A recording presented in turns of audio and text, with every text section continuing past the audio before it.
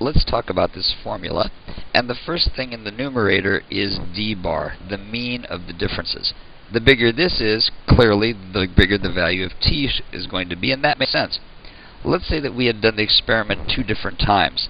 If the first time we had gotten an average difference of only 2, and the second time we did the experiment we got an average difference of 7, which would you be more likely to say, wow, this is an effect? Well, we'd feel better about rejecting the null hypothesis in this case because it looks like there's more improvement, and in fact the people have improved more.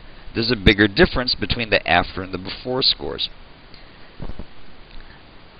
But this difference is not the only story. What would happen if we had done the experiment twice and we had these 2 sets of data?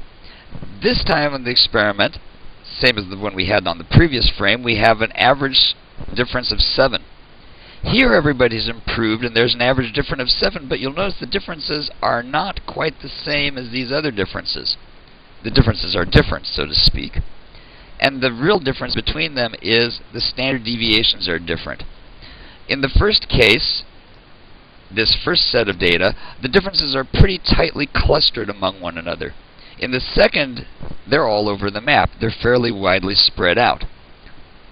In general, the more consistent these differences are that we get, the more confident we are in rejecting the null hypothesis because the t-statistic is going to get bigger. In this case, we have consistent improvement, and here there's improvement either very little or a whole bunch. There's pretty much nothing in the middle, nothing in between. So the larger the mean difference is, the larger the t-statistic becomes, and with s in the denominator, the smaller the standard deviation, the larger the t-statistic, and therefore more likely to reject the null hypothesis. N is in the formula because we have to take account the number of observations.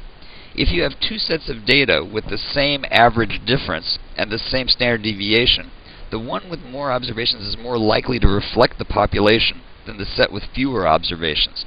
Because n is divided in the denominator, it flips up to the numerator, and so the larger n is, the larger the t-statistic is going to be. And that is the t-test for dependent samples. What we're going to do in the next video is we're going to actually compute the t-statistic using the R statistical package.